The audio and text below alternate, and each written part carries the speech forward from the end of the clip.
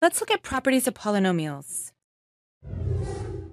For example, let's state the left and right behavior, find the maximum number of zeros and the maximum number of local extrema for this polynomial here. F of x is equal to 6x to the fourth minus 7x cubed plus 4x squared plus 6x.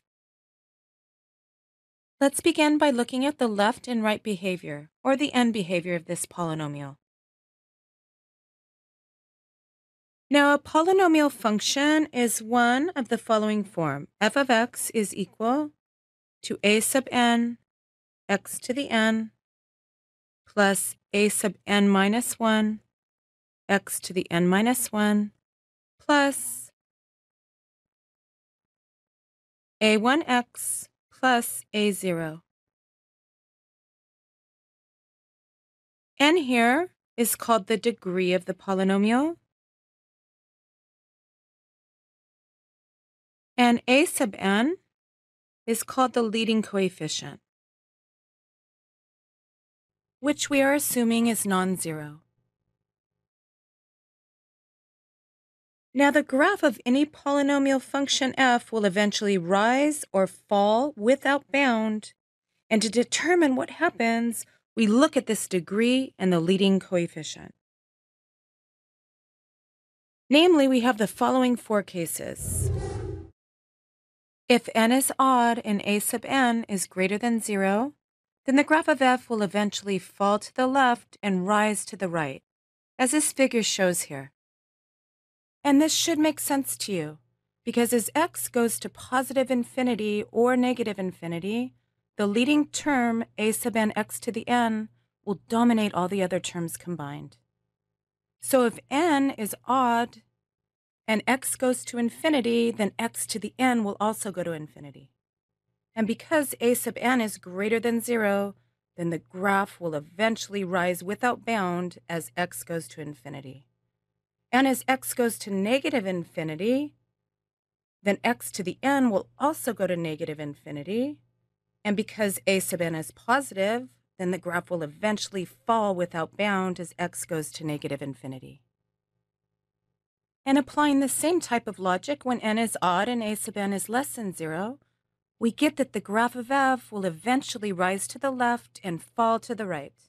However, when n is even though and a sub n is greater than 0, then the graph of f will eventually rise to the left and rise to the right.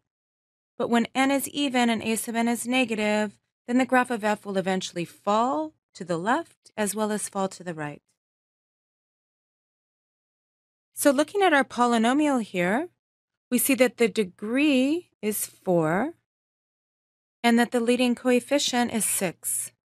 That is, n is equal to 4, which is even,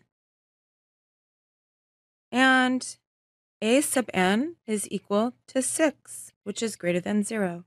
So we're in this case here. We're in case 3. Which means that we can write our answer up here that the graph of f eventually rises to the left and rises to the right.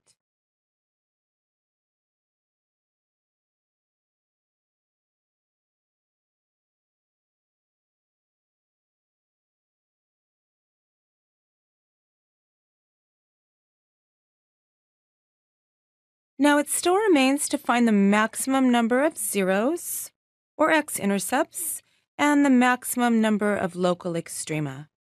And again, the degree here governs that. We have the following two cases. That a polynomial of degree n with real coefficients has at most n real zeros and at most n minus 1 local extrema or turning points. So for our polynomial, we have n is equal to 4, which means coming back up here, the maximum number of zeros then would be n, or 4, and the maximum number of local extrema would be 4 minus 1, or 3. All right, let's look at one more. Let's state the left and right behavior of this polynomial here, as well as find the maximum number of zeros and the maximum number of local extrema. All right, let's start again with the left and right behavior. Which of these four cases are we in? Well, what is the degree and the leading coefficient of our polynomial here? If we multiplied it all out, we'd have f of x is equal to negative 2x cubed plus a bunch of other stuff. Because when we square this out, we're going to have a degree 2 polynomial, which then we're multiplying by a degree 1 polynomial, which would give us a degree 3 polynomial with leading coefficient negative 2, which means n is equal to 3, which is odd, and a sub n is negative 2, which is negative. Which means we're over here in case 2, aren't we? Therefore, the graph of f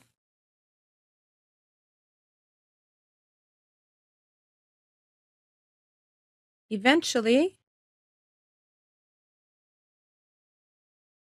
rises to the left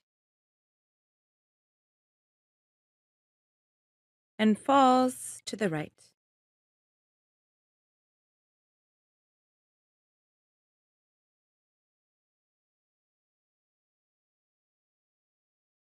And now let's state the maximum number of zeros as well as the maximum number of local extrema. Recall from our last example that a polynomial of degree n with real coefficients has at most n real zeros and at most n minus 1 local extrema.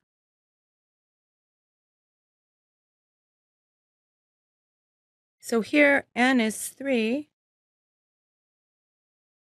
which means coming back up here, the maximum number of zeros then would be 3. And the maximum number of local extrema would be 3 minus 1 or 2. And this is how we work with some properties of polynomials. Thank you, and we'll see you next time.